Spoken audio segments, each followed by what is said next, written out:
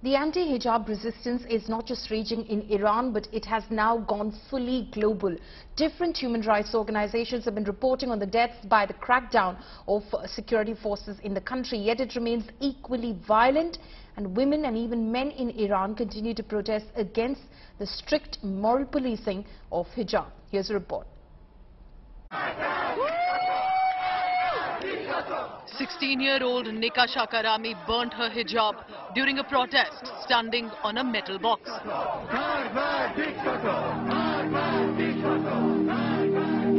Hours later, she became the latest martyr of the anti-hijab protests in Iran.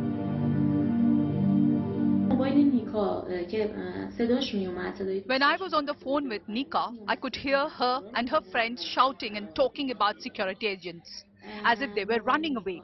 Nika's phone was switched off right then. My daughter was killed the same day she went missing in the protests. Her body was handed to morgue on the same day. Coroner's office letter read that she was killed on the same day because of numerous blows to the head by a hard object. There was nothing else. I saw the body myself.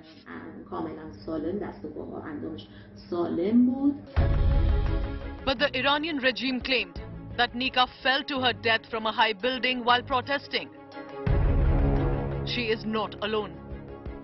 Another 16-year-old, Sarina Ismailzadeh, was killed on 23rd September in Karaj by baton blows of the security forces during an anti-hijab protest.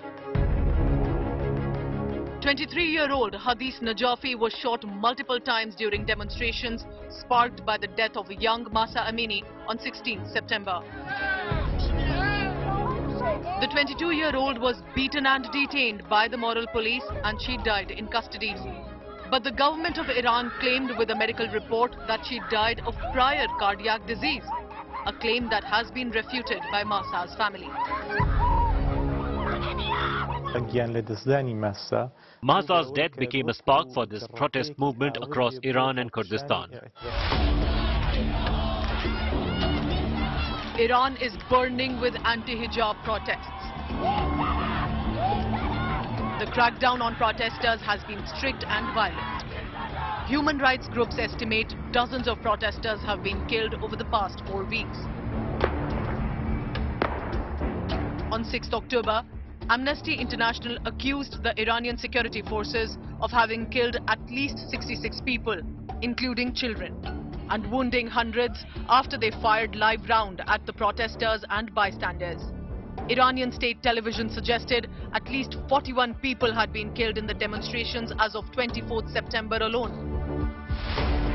Whereas an Oslo-based group called the Iran Human Rights on 8th October reported at least 185 people, including at least 19 children, have been killed in the nationwide protest across Iran. Iranians living abroad have joined the protest through social media. The latest viral video is that of actor Elnaz Norozi. This Iranian living in India has put out a video saying, "My body, my choice." Elnaz strips on social media to protest against the hijab. She clarified her protest by saying she's not promoting nudity, but her protest is in favor of promoting freedom of choice. Bureau Report, India Today.